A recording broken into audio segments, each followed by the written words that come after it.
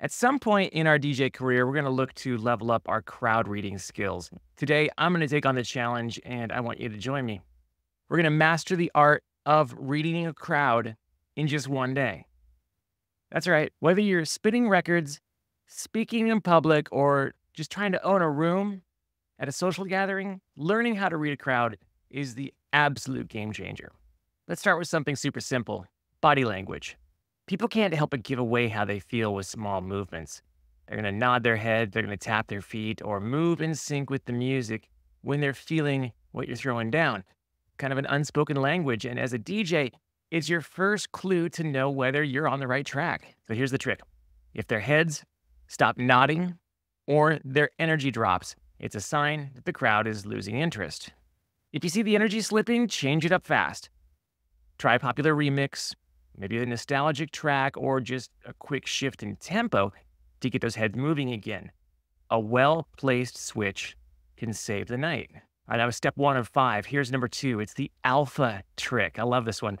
It's a psychological hack you may not even think about.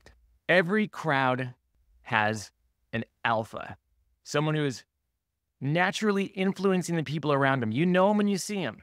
This could be the loudest dancer, the one hyping up their friends, or even just that person everyone's paying attention to. The energy of the alpha, contagious. If the alpha is digging your set, you're golden. But if they're disinterested or on their phone, that mood is going to spread like wildfire. So here's what you do. You find the alpha early on in your set. You lock eyes with them. Gauge their mood. Adjust your energy to bring them back if they're drifting. Once you got them hooked, their friends and the whole crowd will follow. All right, moving on to step number 3. We're going to master the energy waves. One of the biggest mistakes DJs can make is thinking that they keep the energy at a constant high. Crowds need to breathe. If you drop a banger after banger with no breaks, they'll burn out fast and you'll lose the room. We were talking about that in a previous video, why you shouldn't always be playing bangers. We'll link that video right here. But what you want to do instead is create an ebb and a flow, a wave of energy, of peaks and dips. Kind of like a roller coaster. The highs feel better when they're followed by moments of tension or calm. So here's what you do. You balance your set. After a high energy track, you give the crowd a mid-tempo groove to let them just reset. Then as they catch their breath, build them back up with another heavy hitter. That keeps them engaged the entire time without feeling overwhelmed. Now here's a pro tip. You fade out the drop. You tease the crowd by holding back the bass just a little bit longer. The tension will build, and when you finally hit them with the drop, the room will explode. We're sharing 5 steps on today's video. Here's number 4. We're going to adapt to modern attention spans. Here's the reality check for DJs.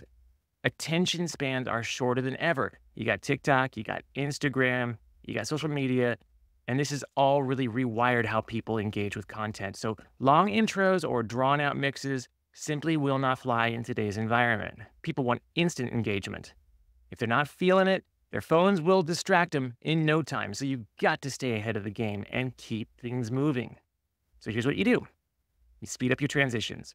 Don't let one sound dominate for too long. You switch up genres and tempos and vibes quickly. You keep people guessing and excited by adding remixes or playing snippets of songs they recognize from social media. A well-timed mashup of 2 popular tracks can make their heads snap up from their phone and put focus back on the dance floor. Step 5, we're going to focus on the outer rim. We're going to read the whole room. See, DJs make the mistake of only focusing on front row or the most vocal part of the crowd. But here's where you'll stand out. The real test of crowd engagement lies in the back of the room or the outer rim. These are often the people who are harder to win over. But once you got them, you got the whole crowd. If the people in the back are still, if their arms are crossed or not paying attention, you got some work to do. But if you notice them start to tap their feet or nod along with the head bobbing technique from number 1, it's a sign that the whole room is coming together. Throughout your set, glance at the edges of the room. Make eye contact with people farther away Acknowledge them with a shout out or play something more familiar to draw them in. Once they're engaged, the energy of the room becomes cohesive. And that's when the magic happens. Be ready for anything. You learned how to watch body language, find the alpha, control the energy wave, adapt to short attention spans, and read the outer rim. But what happens if, despite all that, you feel the crowd is still slipping away? Don't panic. Every DJ needs a recovery crate, a playlist of guaranteed bangers or crowd pleasers that you can pull out when things go south. This is your safety net. My top 100 crowd-pleasing favorites. It's a free playlist for you right now. You can get it in the comments. See, you'll need at least 10 to 15 go-to tracks in your crate. Whether it's a classic anthem or a modern hit, these tracks are your lifeline when you need to reignite the party. Reading a crowd is about being observant, adaptable, and productive. Look for body language cues like head nods and toe taps. Find the alpha. Make sure they're vibing to your set. Control the energy waves by balancing hype tracks with breathing moments. Adapt to modern attention spans. Keep things moving and unpredictable. Engage the whole room, especially the outer edges. I'm serious, if you take these steps, you'll be able to read a crowd with confidence, whether it's 20 people or 2,000. And the best part, you can start practicing today. So next time you're DJing, performing, or even just hanging out at a party, you'll know exactly what to look for to keep the vibe going strong. Have you ever had to read a crowd, whether DJing, giving a speech, or in a social situation? I want to hear your stories in the comments below.